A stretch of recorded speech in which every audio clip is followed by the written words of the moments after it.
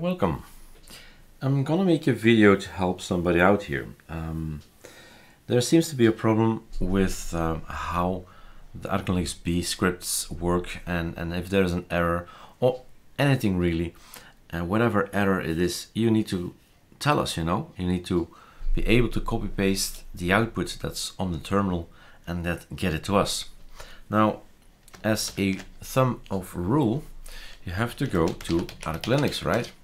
And in this website, you have this help button.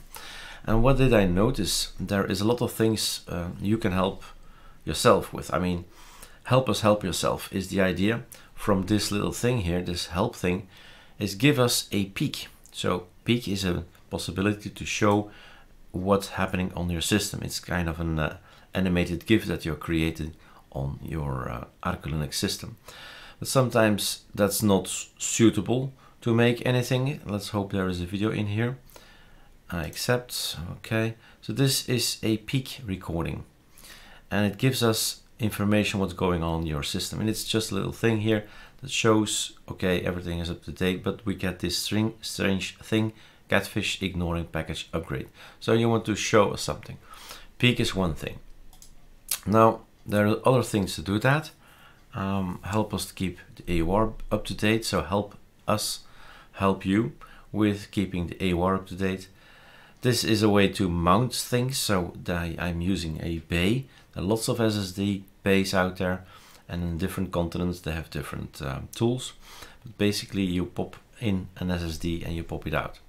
So you can distro hop all you like, and you just keep one distro per SSD. That's the best advice I can give you. If Calamares gives you issues, you can help us fix that too. So that's not our project, but we endorse it, we love it, and we support it, and we try to make it better as well by reporting issues. How to share your hardware specifications is explained here, and how to share your images that you have via Imager. But what's not in here is how to share your code with pastebin.com. And since more and more people are asking me basic questions like how to copy paste code from A to B, then I'm gonna show and make a video about pastebin.com. So we can make an account there as well, pastebin.com, but let's I see that I don't have it at this point in time. Doesn't really matter if you're an account or not, but I like to have an account, so you can log in or create a account here, new paste or paste, and we can copy paste everything from here. So let's do the exercise that somebody else likes to do if you do a build. So ArcoLinux B is where you say I will not download. That's not the idea. You can of course download ISOs that we have built, but the thing is, we always get question, we don't, the ISO is bloated, or the ISO doesn't have enough applications. We want more applications. We want LibreOffice. No, we don't want LibreOffice. We want OpenOffice. The thing is, you decide what you put on your system. Build your own ISO. Do it yourself.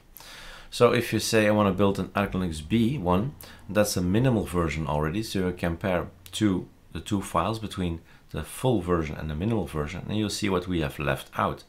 The rest is essential, more or less. So we could say, let's try and build us an i3 minimal, and let's get the procedure out of the way. So Control C. All I need for this tutorial is, well, to get cracking and to make a ArcoLinux B. There it is, and to make a git clone. So Control Shift V.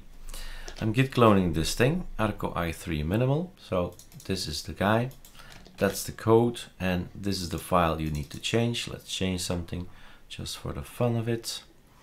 I do like the Numix icons, so I'm gonna put the Numix icons back in, like so, and a paper icon. Why not? So I'm making it bigger. You can put anything in here that's from the Arch repos, from the Arco ISO repo, ArcoLinux repo, but not from the AUR as such, because that's then post installation. You make a script to install yay -s Spotify, yay -s something else. So you add stuff from AOR later, post install. So that's that. We've changed a little bit. So that's the idea of ArcoLinux B. Change the file, please, any way you see fit. Make sure, of course, you don't delete the important stuff, but if it's just applications that you want to delete or add, it's there. Then you go to the installation script, right mouse click, go for 30, run this thing. It checks if you have Arch ISO. If it's not there, it's going to install it, and so on. But the thing I want you to provide me, and let's stop this here.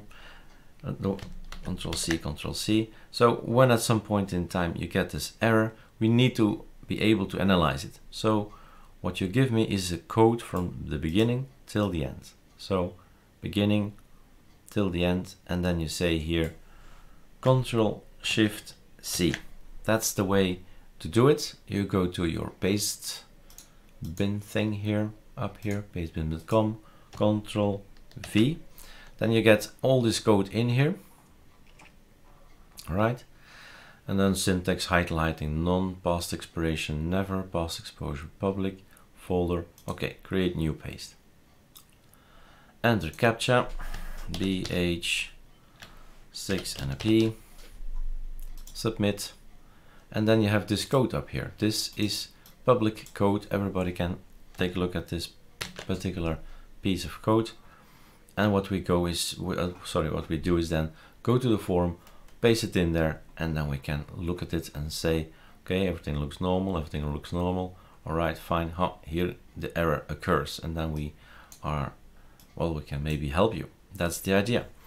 We want to help, but we need information. So this is how you go about it. If you have an error in a terminal, we need to output. So everything in here, Control Shift C to the website, Control V, and then give us this link up here. All right, thanks.